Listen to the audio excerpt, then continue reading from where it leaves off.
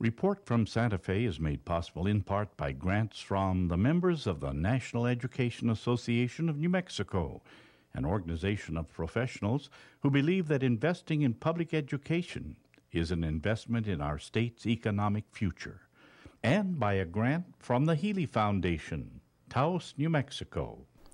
Hello, I'm Lorene Mills, and welcome to Report from Santa Fe. Our guest today is former Governor Bill Richardson. Thank you for joining us. Great to be with you, Renee, like old times. Like old times. Well, I need to recap your career for people who don't quite know, and it's only a 26-and-a-half-minute show, so I'm going to be quick. You have over 30 years of public service. You are our New Mexico Congressman from 83 to 97, U.S. Ambassador from 97 to 98, Secretary of Energy from 98 to 2001. You are the 30th governor of the state of New Mexico from 2003 to 2011, and we see you all the time. You're a frequent guest commentator on CNN, Fox, MSNBC, Univision, ABC, NBC, whatever you are. The best job I had was governor. That's nice to know. That's nice to know. Since you left that area of public service, you've written some wonderful books. The first one that I want to mention is called Between Worlds. And this is, in effect, your autobiography, isn't it? Yes, it is. It is. And the one that I loved and I've personally learned so much from, how to sweet-talk a shark. Right. Negotiation and persuasion. From a master diplomacy. Negotiator. And that is why we have brought you here today. Well, thank you for being overly generous. Well, there's a lot going on in the world, and I have trusted your evaluation of international politics for a very long time. And we need to talk about diplomacy. We need to talk about lots of things. But I want to go right to one of your areas of expertise, which is North Korea. You're a renowned expert. Tell us about your relationship to the North Koreans over these years. And you have to say one thing. When you described one of your negotiations there, it was so cold. In Korea, you were freezing all the time, had to wear your scarf and coat, but you said it's hard to break the ice when you're freezing to death. Yeah. Tell us about you and North Korea. Well, with North Korea, I've been there 8 times, and I've been negotiating with them on political prisoners, on nuclear weapons. I brought back, the proudest moment was in 2007 when I brought back the remains of 7 of our soldiers from the Korean War. And I've been very involved with this country. And I think the key there, Rini, is diplomacy. We're not talking, we're talking preemptive military strikes, and the president is off insulting the North Korean, and the North Koreans insulting the president, short and fat, and calling President Trump old. That's not the way to negotiate. And I think we need diplomacy right now. Well, I need to ask you, what should the average American who has, watches the headlines and everything, they're swinging between terror that at any minute World War III nuclear holocaust is going to start, and hilarity between these high school, grammar school insults that are being thrown back and forth. We need a middle way. Tell us, how should we feel about all this? Well, because of the North Korean threat on missiles, America, part of America in Alaska, in Guam, in Hawaii, they're already vulnerable if there's a missile strike. Now, can they get to the United States with their missiles? Probably not yet, but very soon. So that's the first fear. The second is there's 150 Americans in South Korea. So if something breaks out, by 150,000, 30,000 troops, their dependents, American businessmen, then we've got 50,000 troops in Japan. So if either an artillery war, a conventional war, and God help us, a nuclear war, I mean, the North Koreans have maybe at least 20 nuclear weapons, it affects all of us in a region that is vitally important, Asia. And, this trip of the president's hopefully was going to maybe soften a path, make a better path, but diplomacy. But I think we're nowhere near diplomacy, and we're talking insults and the potential for a conflict. Well, it's very, very worrisome. I think there was a restraining influence on him while he was actually in Asia, South Korea, Japan. But as soon as he got as soon as he was, I guess it was in Vietnam or the Philippines, where those last insulting tweets came out, and you just want to roll your eyes and go, where are the grown-ups in the room? Well, I've met with some of his people. He has some grown-ups, General Kelly, General McMaster. I've talked to them about North Korea. They seem to be reasonable. But I think the president is the one that he negotiates like a real estate agent, like a reality star. And when you do personal insults with Asians, you call somebody short and fat, even though they're not good people, it doesn't lead to a dialogue. And what we need is to tamper down not just the rhetoric, but the potential for a military operation there that is going to be devastating to everybody. We can win a war with North Korea, but at what cost? How many people are going to die? This is why it's important we try to resolve this issue. Well, you have been called by many one of our best negotiators alive now. And after college, didn't you work in the Congressional Relations Division of Henry Kissinger's State Department? And you also were staff Senate Foreign Relations Committee. So you've been in the trenches for a long time. When you were in a congressperson, President Clinton sent you off on some diplomatic missions, which you write about in this book. You've negotiated the release of hostages, and you have the Richardson rules of negotiation. Tell us a little about what I love about the book, How to Sweet Talk the Shark, is that you tell me rules that I can use in my daily life. I'm not negotiating with North Korea, but I do have some negotiating to do, and you really empowered me. Well, Rini, President Clinton used to say the reason he'd send me to talk to these bad people is because bad people liked me. Yeah. You know how to negotiate. Many New Mexicans do in our legislature, our daily lives. When I was a congressman, I used to try to have town meetings where you would actually try to resolve the problems right there. Casework, a veteran problem, a Social Security problem. I think you have to respect your foe. You have to let your foe save face. You have to know where you want to end up. You can't insult somebody. You got to let them get credit. Both sides get credit. You've got to know where you want to end up. You've got to respect the culture. When I negotiate with Native Americans, or in northern New Mexico, deep northern New Mexico, on the Acequias, you got to know the history of these, the historical context of who you're negotiating with in the Middle East and North Korea. With Asians, it's very important to save face. So those are some of the principles. They're a lot common sense, but it's the dialogue and negotiation is better than military confrontation, insults, press releases, Twitter, Facebook. Those are, they're all over the place. But you got to get to know people and resolve problems and show respect for one another. It's very simple. Some of your famous negotiations was the one with Saddam Hussein to get the two pilots who had strayed over the national boundary and something happened to you in that was a cultural thing that no Westerner probably would have known, which is when you crossed your leg and revealed the sole of your shoe, which is a big mistake on my part. Yes. Because I did not respect the culture. And the reason I did, I was so tired. Yeah. But then I had to decide, should I apologize and say, oh, what a terrible man I am? Yeah. Well, I decided not to. And I think Saddam Hussein respected that. In the same way, when I got the Marine out of Mexico, this young kid who made a mistake brought some weapons in. We convinced the Mexicans that, he had been in Afghanistan, that there was a mental health PTSD issue, and compassion. And the Mexicans responded and released him. So, you got to get into not just facts and substance, but respect for the culture. Another story that I love, I think it was in Sudan, the warlord who captured the Red Cross workers. Yeah.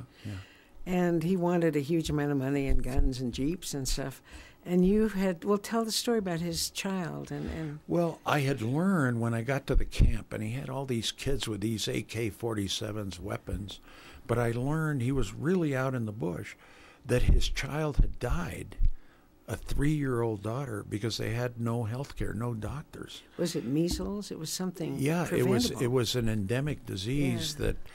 and it died 2 days before. And I said to him, I said, look, you can keep these hostages and, ask me for millions of dollars, which you're not going to get. But I will get you some doctors. I'll get you some medicine. I just learned about your daughter. And he looked at me, sort of a combination. How did you know this?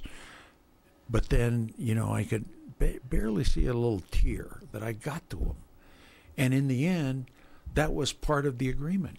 A healthcare study, survey some doctors. And then I did end up giving him a Jeep, one Jeep. He'd asked for about 10, an old Jeep from the Red Cross, which they didn't like, but we got the 3 out. And they'd been in prison for 2 months. Yeah. Nobody could get them out. And we did. So it was a little humanity. You learn about people, what their needs are. You strike at their heart and you show respect, and it works most of the time. So you've been in politics a long time. Are there different negotiating styles in different administrations? And what are we to make of this administration's negotiating style? Well, this administration, it's unfortunate because I think the president, and I, by the way, want him to succeed. He is our president, but he makes it very difficult to support what he's doing. His idea of a negotiation is you insult somebody, you humiliate them. It's like a real estate deal. You start at the top and land on them, and then they soften up. Diplomacy's not that way. George Herbert Walker Bush, when he negotiated, Ronald Reagan, Bill Clinton, Obama, Bush the son. I mean, there's always traditional give and take, quid pro quos, diplomacy that has to take place. There is a measure that you take, and you hope in response there's something that leads to a deal. With this president, he gets out of deals. The Trans-Pacific Partnership in Asia, NAFTA may be pulling out. What are we getting in return? He feels that he's helping his political base, keeping his promises, and that's it. But what are we getting in return? We're getting isolation in return. This America First sounds good, but it's in this trip to Asia, it's China first, because China gets all the benefits from the United States withdrawing militarily, politically, economically, educationally. I have been a fan of, first of all, you were the ambassador to the United Nations, so you were at the apex of the whole diplomatic corps, and I'm so concerned about the diminishment of the State Department, and under the Secretary of State, he's offering huge bonuses for people to retire early. All this incredible hierarchy of experts in every part of the world, that the main level of old civil servants who've been there for a long time, who have expertise, who know the language, who know the culture, they're gone. We don't have anybody doing the homework, the preparation about all these countries. It's a tragedy, and these are career State Department people that have been there all their lives. They've served in several countries, learned many languages, and they're leaving, and it seems that this administration does not use them. All the power is concentrated in the White House, in the Department of Defense, and our diplomats that know the culture of North Korea, of Asia, of China, of Latin America, of Mexico, where we have crises, the Middle East, Venezuela, Saudi Arabia, they feel demoralized because the State Department's been cut about 30% from their actual budget. And then the worst part is when the Secretary of State and the President doesn't use their expertise. So they become demoralized. Well, you heard what the President said. Someone asked him, a journalist, you have 80% of the top State Department positions on policy unfilled. And he said, well, it doesn't matter. I'm the one that decides. I know. Well, that's just unfortunate. And I really want him to succeed. I go out of my way when I am on television he did the right thing on this Asia trip. The trips to Japan and to South Korea were okay. He did okay there. But he got to China and the Philippines saying it's okay to be a dictator, human rights are not important. and then to withdraw from an Asian economic agreement that we'd negotiated with 12 countries. We're getting out. Well, the other 11 countries, they're negotiating their own agreement. Yeah. That doesn't make sense. Yeah. We're speaking today with former Governor Bill Richardson, also former UN ambassador, and we're talking about the state of the Foreign Service and diplomacy. Do you think this is irreversible, or do you think we can build it back up? Can we retrieve this expertise and then use this expertise? Well, the good news is there's still a lot of young Americans that want to go into the Foreign Service, that like foreign policy. That's the good news. The bad news is that a lot of the mid-level expertise, the senior expertise, are leaving. So we're going to have to do a lot of rebuilding. The Congress many times reverses bad decisions by a president. So my hope is that the Congress keeps the budget reasonable, but the president can control a lot of budget issues as a Secretary of State, who doesn't seem to use a foreign service either. No, I'm an optimist. I think you can reverse bad decisions. Another strata of institutions that's taken a hit is our intelligence agencies. So the president actually said that at one point, that he believed Putin, the premier of Russia, over what 17 of our own intelligence agencies has said. And Brennan, the former CIA chief, said that perhaps Trump was being played by Putin. This gets, he called the intelligence professionals political hacks and really denigrated them. He walked it back a little bit and then went right back after them again. Is this going to be irreparable damage, too? Well, this is serious damage because you mentioned the intelligence agencies. These are all, many of them, career CIA people, intelligence people. They serve Republican and Democratic administration. And he insults them and he calls them political hacks. And then, we spend billions on intelligence. And every intelligence agency, including President Trump's CIA director, said the Russians did interfere. They did meddle. But he seems to be playing up to Putin for some unexplained reason. But then what do we get in return? We never get anything in return. The president fulfills his emotion. And, the U.S.-Russia relationship, we could use Putin's help on Syria, on North Korea, on energy, on the Ukraine, on NATO. We don't get it. So what do we get in return from these outbursts and these insults to our own people? This is unprecedented. This has never happened before. It's not unusual. I was asked in the press, is this unusual? No, it's never happened before. A president insulting his own cabinet members, especially intelligence community where we spend billions of dollars. And where they know where the bodies are buried. And they know everything, these people. You don't want to mess with intelligence people. You don't want to mess, I can tell you, they know everything. Even Clapper himself said that he had run out of adjectives to describe the Trump, Russia, now the new WikiLeaks revelations. These guys are career people, Rini. I don't even know if Clapper's a Republican or Democrat. They're career people, like our military. They don't get into politics, and they're insulted for their service. That's wrong. That shouldn't happen. So we'll have to watch how all this plays out, particularly the whole issue of Russia meddling in the elections and all of that. We're kind of waiting with bated breath to see how these things turns out. But there are, and you mentioned earlier his embrace of strongmen like Duterte in the Philippines. Did we talk about? He laughed when he said the media are spies. This embrace of strongmen instead of democracies. Yeah, he embraces the president of China, not known for human rights. He embraces the head of Vietnam, not known for human rights. He embraces the president of the Philippines, Duterte, who glorifies in killing drug dealers extrajudicially. Yeah, drug dealers are anybody bad, who says. but the rule of law, should be paramount anywhere. Yeah. And the president hardly mentions it. or doesn't even mention it. Yeah. Now we have important interests in the Philippines. We've got military bases, a lot of cultural ties with Filipinos, but we're on the wrong side. We're on the side of the Saudis who violate human rights. Where is America's beacon on human rights? We have always been Republican and Democrat for democracy, human rights, respect for the rule of law. And all of this is vanishing. We're on the wrong side of climate issues, too. It used to be only the United States and Syria had left the Paris Accord. Syria went back, said, hey, we're all going to fry.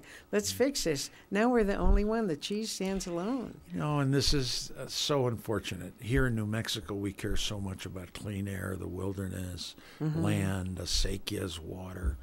We're not participants in the Paris Agreement.